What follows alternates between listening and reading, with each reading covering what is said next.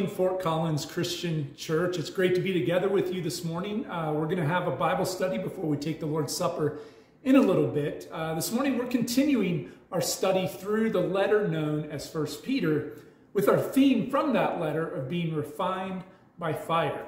But before we head over there, I actually want to start off this morning in the ministry of Jesus by looking at a section of Scripture in Luke chapter 9. So please join me there as we start off. Luke chapter 9, verses 18 through 23. It says, "Once when Jesus was praying in private and his disciples were with him, he asked them, 'Who do the crowds say I am?' They replied, 'Some say John the Baptist, others say Elijah, and still others that one of the prophets of long ago has come back to life. But what about you?' he asked. 'Who do you say I am?' Peter answered, 'God's Messiah.' Jesus strictly warned them not to tell this to anyone. And he said, 'The Son of Man must suffer many things and be rejected by the elders, the chief priests, and the teachers of the law. And he must be killed and on the third day be raised to life.' Then he said to them all, 'Whoever wants to be my disciple must deny themselves and take up their cross daily and follow me.'" Here we see here in this passage, Jesus asked this transcendent question: who do people say that I am? And of course, Peter gets it right when he says, you are the Messiah, or you are the Christ. And of course, Jesus goes on to explain that, yeah, you're right. And what this means is that he was going to suffer and give his life for us on the cross by being the Messiah. And he also says he's going to be raised from the dead. That's pretty amazing. But then Jesus proceeds to tell us that anyone who wants to follow him, it's going to mean denying ourselves. It's going to mean taking up our cross daily. And by Jesus saying daily here, he's not referring to how we die. He's referring to how we are to live each day, and that way is in the way of the cross. You know, we started looking at this last week in 1 Peter chapters 2 and 3. And I told you that we were going to continue on that theme today. So the title of today's lesson is the same as it was last week: The Way of the Cross Just Continued. You know, for those who were not with us last week, I know specifically it's great to have Cheyenne joining us this morning. I'm going to give a very brief recap of what we looked at last week in the first part of the way of the cross.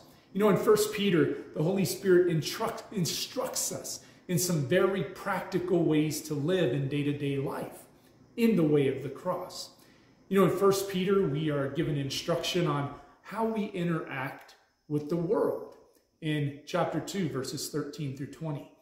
You know, we're given specific instruction on how we interact in the home, specifically husbands and wives, in chapter 3, verses 1 through 7. And then thirdly, in this section, he gives us practicals on how to interact in the church in chapter 3, verses 8 through 12. In other words, we're seeing how to interact with people we come across in day-to-day life. Of course, last week, we looked at the first two of these, in the world and in the home. You know, with the world, the Holy Spirit gives instruction through Peter about how we are to deal with authority, specifically when there's injustice. And how we do that is by entrusting ourselves to him who judges justly, just like Jesus did at the cross.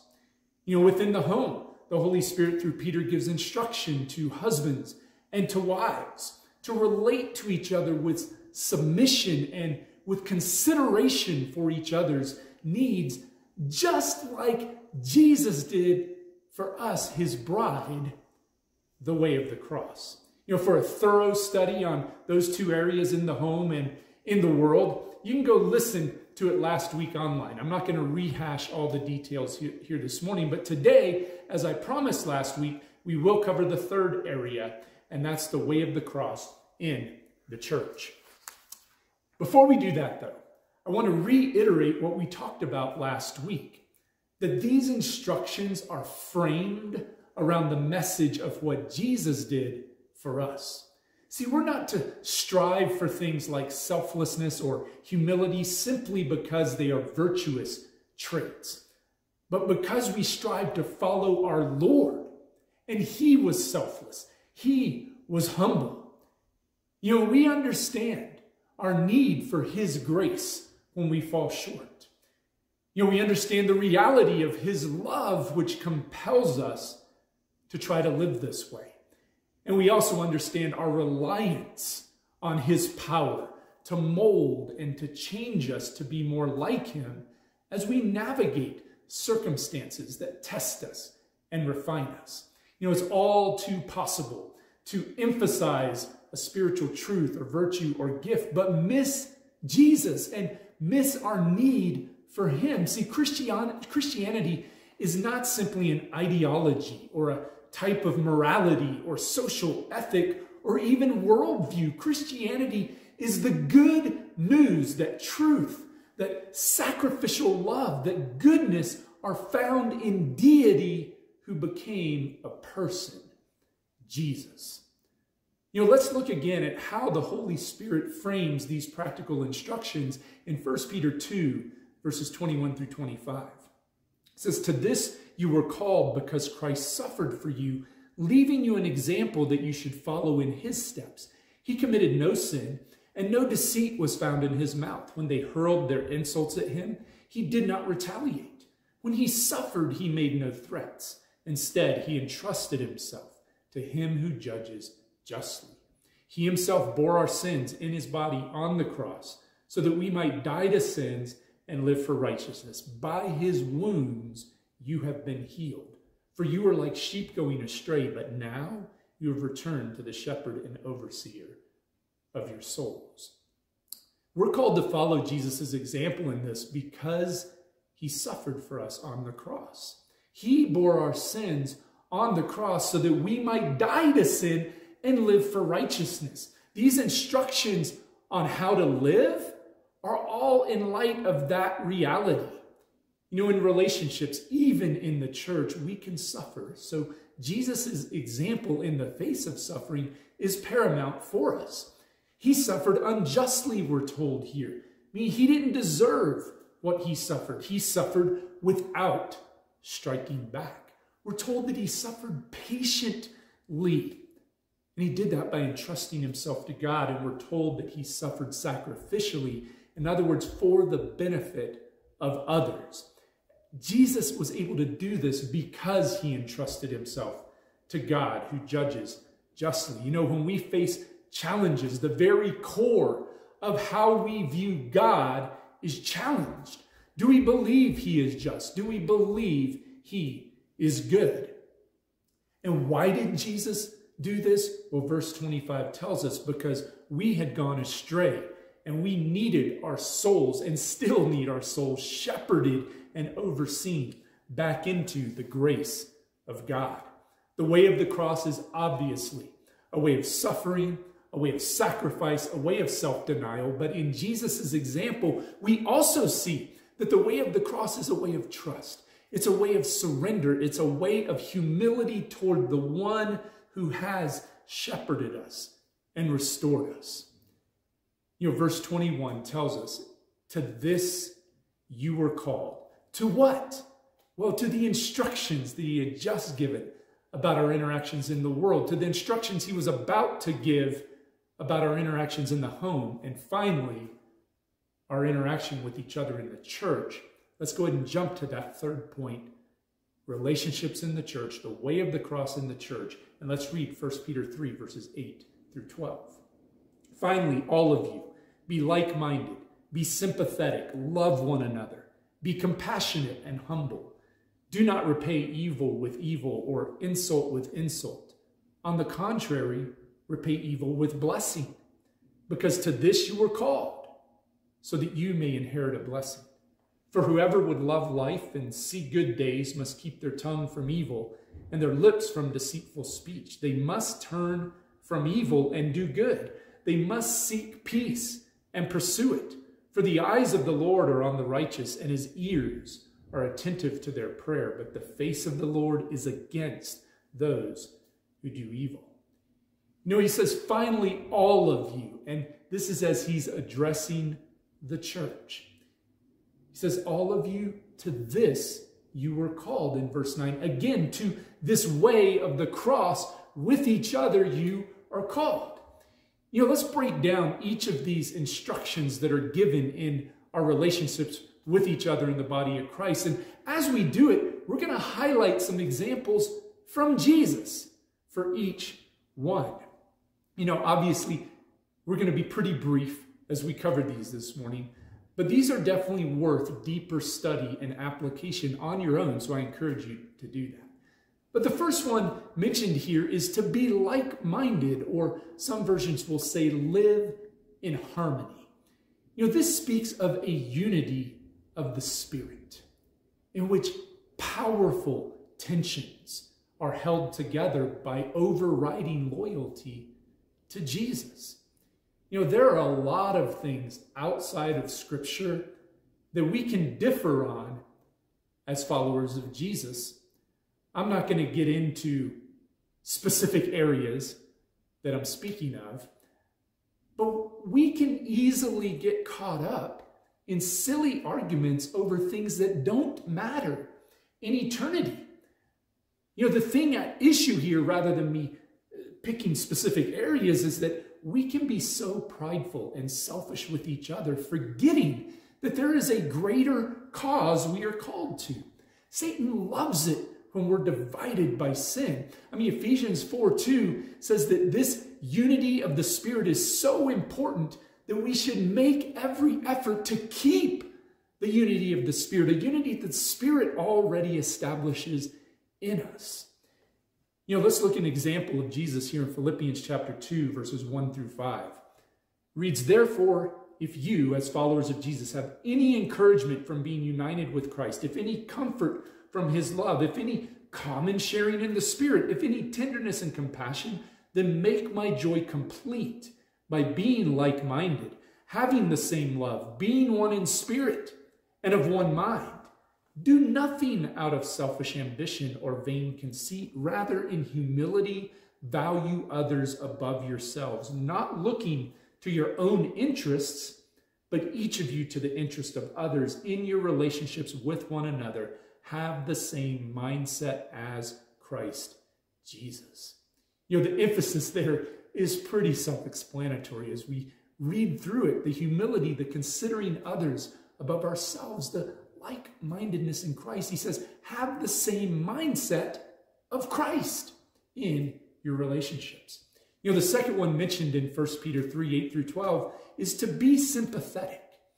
Sympathy and selfishness cannot coexist. Sympathy depends on the willingness to forget self and to put ourselves in each other's shoes, to experience the sorrows and the joys of each other. The word in the Greek literally means to step in others' shoes to share sentiment. Our woke culture discredits sympathy.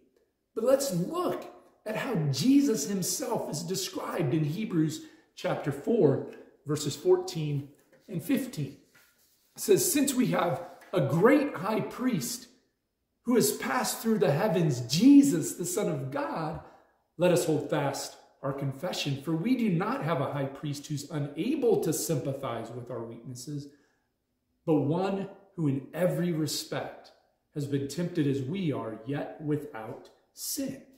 Jesus is sympathetic, and he's sympathetic because he became human to know what we go through. Jesus literally came to earth and stepped in our shoes to face what we face.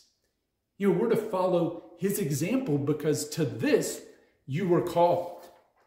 The third area that 1 Peter 3 speaks of in our interactions with each other in the church is to love one another. And this is repeating Jesus' famous teaching in John 13, 34 and 35. Let's go ahead and look at that. Jesus told his disciples, a new command I give you, love one another. As I have loved you, so you must love one another. By this, everyone will know you are my disciples if you love one another. Get the point?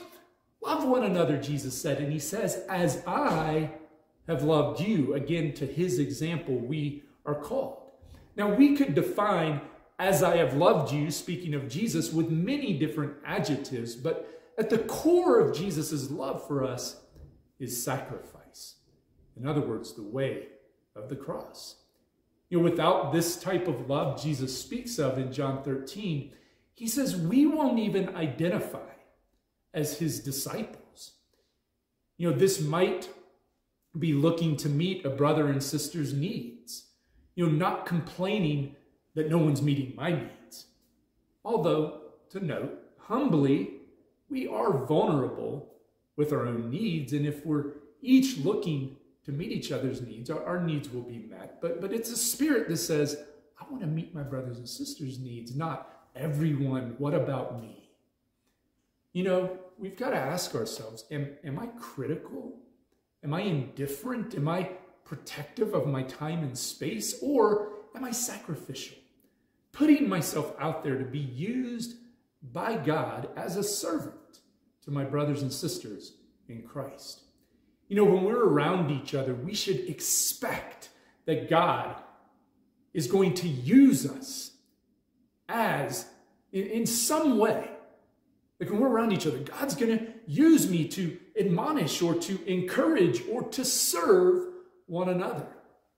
Next week, John MacDonald is going to be preaching the word for us, and he's going to be looking at the Danite tribe of Israel as an example of the danger we put ourselves in spiritually when we ignore or neglect this call to love one another as God's people. I know I'm looking forward to hearing that lesson from John next week, and I hope you are too. The next area of 1 Peter 3 tells us in our relationships with each other, the way of the cross is to be compassionate. Again, this word literally means to be moved in our bowels. We see many occasions in Scripture where Jesus showed compassion when no one else did. I think of the adulterous woman in John chapter 8, where everyone wanted to stone her, and Jesus showed compassion. Still called her to repent, but showed compassion. I think of Luke 19 with Zacchaeus, where everyone was criticizing him as a tax collector. What do you want? And Jesus is like, I'm going to go have a meal with you at your house. Jesus showed compassion when no one else did. I want to look at this passage in Mark chapter 1, verse 40 and 41. It says, and a leper came to Jesus, beseeching him and falling on his knees before him, and saying, if you are willing, you can make me clean. And look at this. Moved with compassion, Jesus stretched out his hand and touched him. Touched a leper, someone no one touched. His compassion caused him to stretch out his hand and touch him and say, I am willing, be cleansed. Compassion moved Jesus to help this leper, to touch this leper. We see so much evil in the world around us that it's easy to become hardened to needs. And we've got to pray. We've got to fight in prayer to stay in step with the Spirit so that this hardening of our hearts does not happen to us. It really is only through the Spirit of Christ that we can maintain a soft and compassionate heart in the face of evil. The next thing 1 Peter 3 told us in these relationships, the way of the cross, is to be humble. No one is better than the person next to us if we're at the foot of the cross. At the foot of the cross, what could any of us possibly have to be proud of? Therefore, openness and vulnerability is a sign of humility. Do we open up our lives and allow others to walk alongside us to help us spiritually, even to challenge us at times spiritually? Independence is usually pride.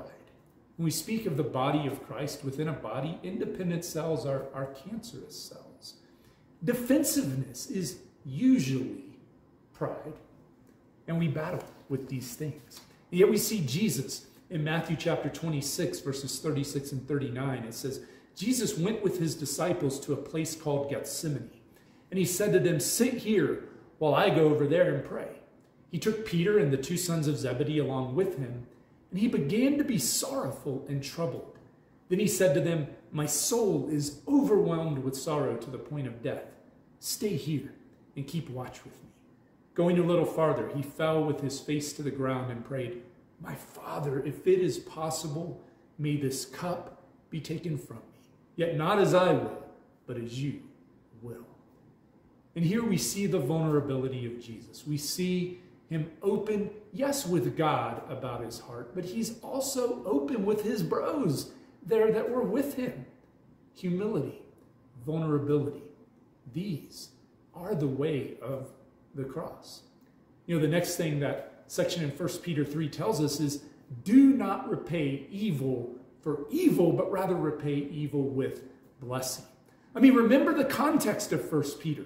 Our brothers and sisters who were the original recipients of this letter were facing tremendous, extreme mistreatment, being blamed for the fire in Rome by Nero when they had absolutely nothing to do with it.